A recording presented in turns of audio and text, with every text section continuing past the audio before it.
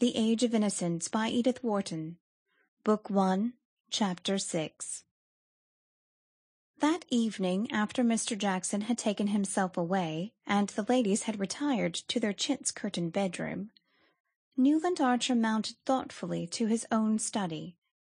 A vigilant hand had, as usual, kept the fire alive and the lamp trimmed, and the room, with its rows and rows of books, its bronze and steel statuettes of the fencers on the mantelpiece, and its many photographs of famous pictures, looked singularly homelike and welcoming.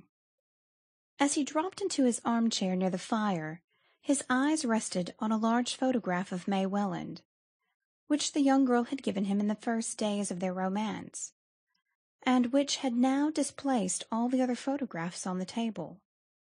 With a new sense of awe he looked at the frank forehead, serious eyes, and gay, innocent mouth of the young creature whose soul's custodian he was to be, that terrifying product of the social system he belonged to and believed in.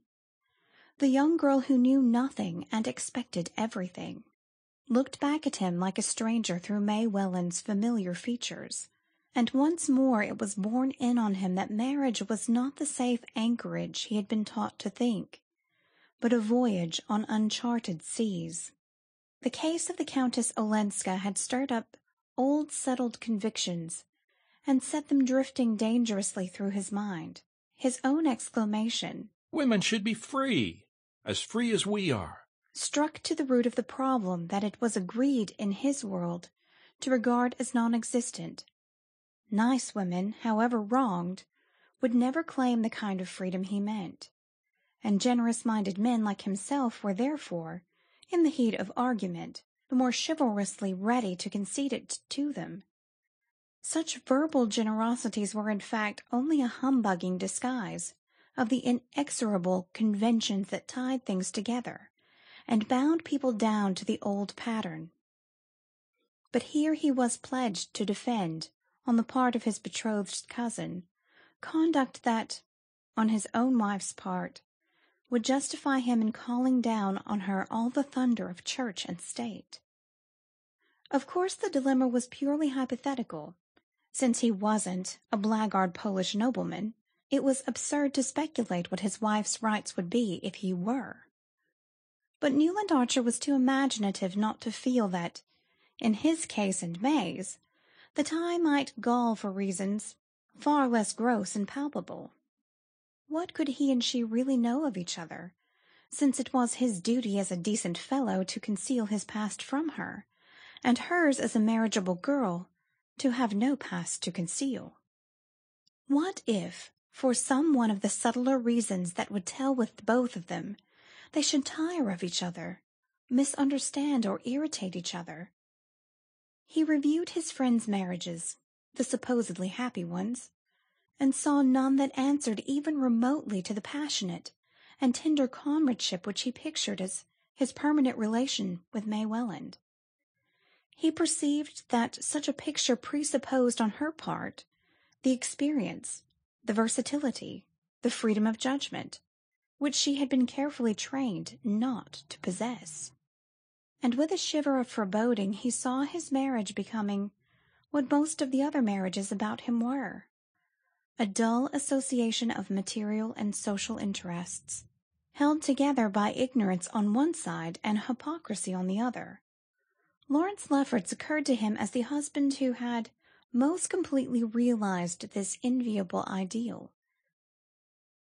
As became the most high priest of form, he had formed a wife so completely to his own convenience that, in the most conspicuous moments of his frequent love affairs with other men's wives, she went about in smiling unconsciousness, saying that Lawrence was so frightfully strict, and had been known to blush indignantly and avert her gaze when someone alluded in her presence to the fact that Julius Beaufort, as became a foreigner of doubtful origin, had what was known in New York as another establishment. Archer tried to console himself with the thought that he was not quite such an ass as Larry Lefferts, nor May such a simpleton as poor Gertrude, but the difference was, after all, one of intelligence and not of standards. In reality, they all lived in a kind of hieroglyphic world, where the real thing was never said or done or even thought, but only represented by a set of arbitrary signs. As when Mrs. Welland, who knew exactly why Archer had pressed her to announce her daughter's engagement at the Beaufort ball, and had indeed expected him to do no less, yet felt obliged to simulate reluctance, and the air of having had her hand forced, quite as, in the books of primitive man, that people of advanced culture were beginning to read, the savage bride is dragged with shrieks from her parents' tent. The result, of course, was that the young girl, who was the centre of this elaborate system of mystification, remained the more inscrutable for her very frankness and assurance. She was frank, poor darling, because she had nothing to conceal, assured because she knew nothing to be on her guard against, and with no better preparation than this, she was to be plunged overnight into what people evasively called the facts of life. The young man was sincerely but placidly in love. He delighted in the radiant good looks of his betrothed, in her health, her horsemanship, her grace and quickness at games, and the shy interest in books and ideas that she was beginning to develop under his guidance. She had advanced far enough to join him in ridiculing the idols of the king, but not to feel the beauty of Ulysses and the lotus eaters. She was straightforward, loyal, and brave. She had a sense of humour, chiefly proved by her laughing at his jokes, and he suspected in the depths of her innocently gazing soul a glow of feeling that it would be a joy to waken. But when he had gone the brief round of her, he returned discouraged by the thought that all this frankness and innocence were only an artificial product. Untrained human nature was not frank and innocent. It was full of twists and defences of an instinctive guile. And he felt himself oppressed by this creation of factitious purity, so cunningly manufactured by a conspiracy of mothers and aunts and grandmothers and long-dead ancestresses, because it was supposed to be what he wanted, what he had a right to, in order that he might exercise his lordly pleasure in smashing it like an image made of snow. There was a certain triteness in these reflections. They were those habitual to young men on the approach of their wedding day, but they were generally accompanied by a sense of compunction and self-abasement, of which Newland Archer felt no trace.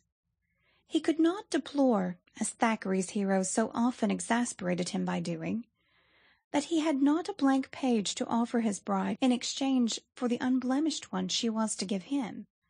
He could not get away from the fact that if he had been brought up as she had, they would have been no more fit to find their way than the babes in the woods. Nor could he, for all his anxious cogitations, see any honest reason, any, that is, unconnected with his own momentary pleasure and the passion of masculine vanity, why his bride should not have been allowed the same freedom of experience as himself.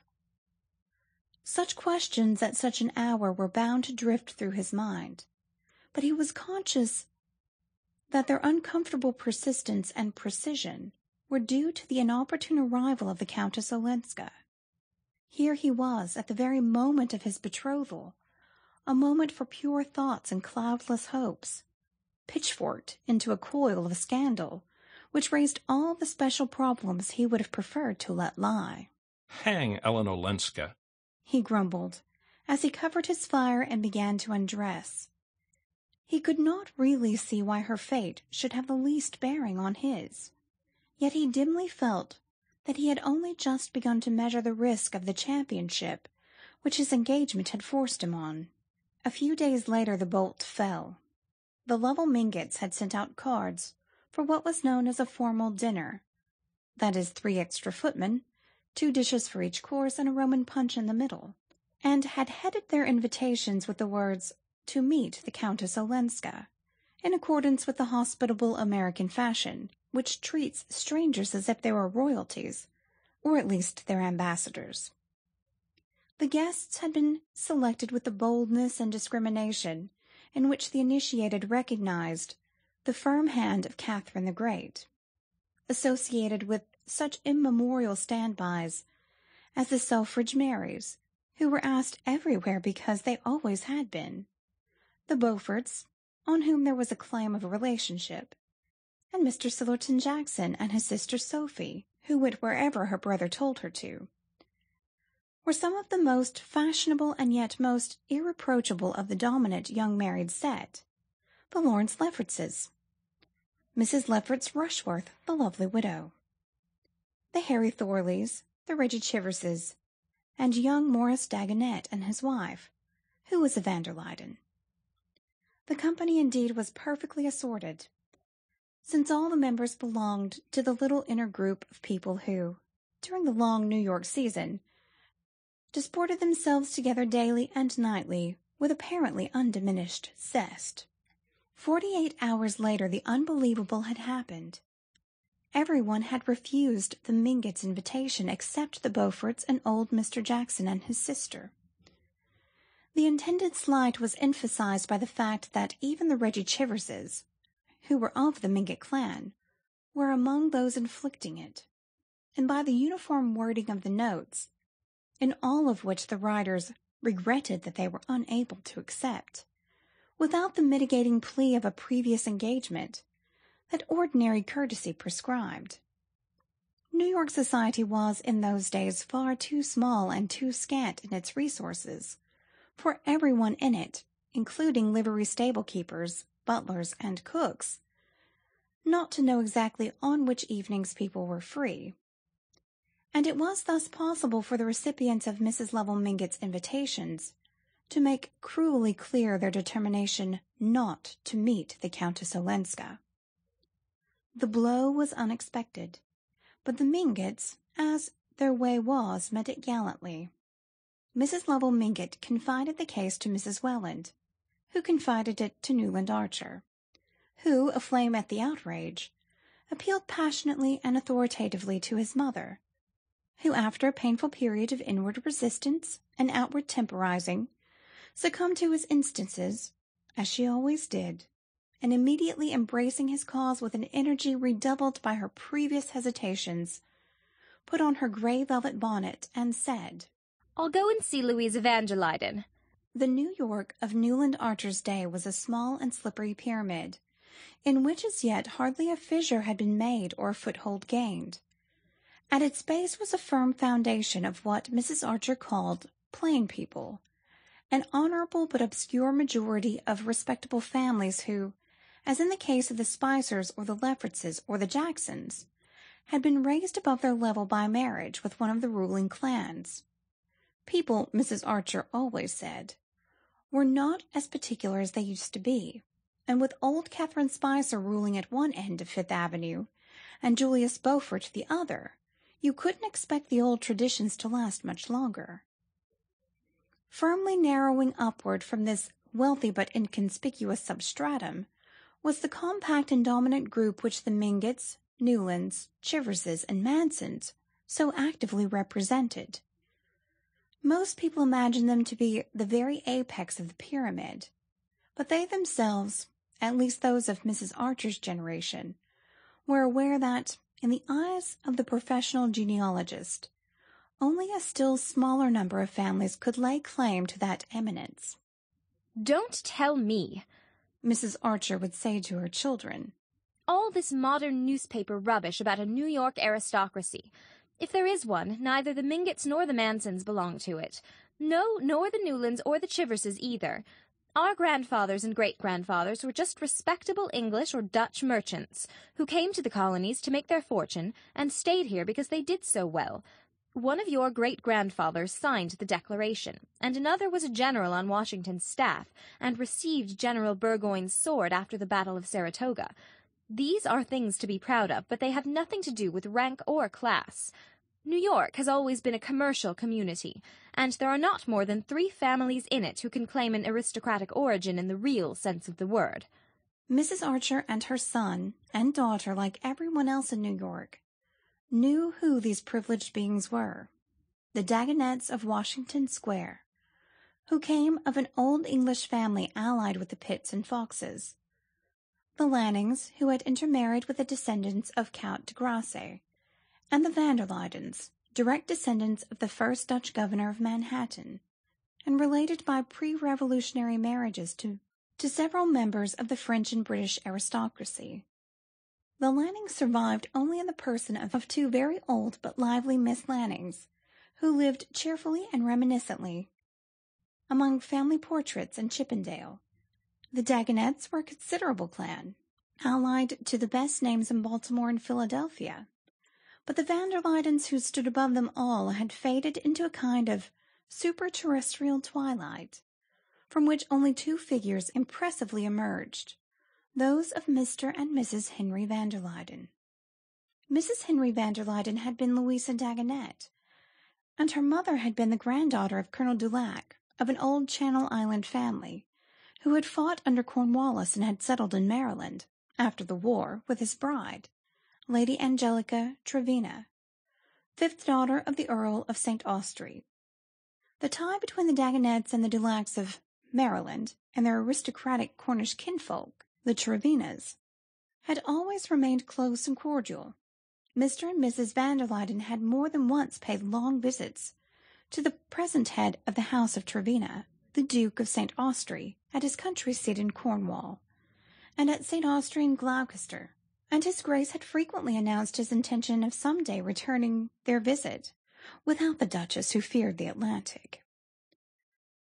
Mr. and Mrs. Van der Luyden divided their time between Trevena, their place in Maryland, and Skuytercliff, the great estate on the Hudson, which had been one of the colonial grants of the Dutch government to the first famous governor, and of which Mr. Van der Luyden was still patroon. Their large solemn house in Madison Avenue was seldom opened, and when they came to town they received in it only their most intimate friends. "I wish you would go with me, Newland," his mother said, suddenly pausing at the door of the brown coupe. "Louisa is fond of you, and of course it's on account of dear May that I'm taking this step. And also because, if we don't all stand together, there will be no such thing as society left." End of Book 1, Chapter 6 of The Age of Innocence.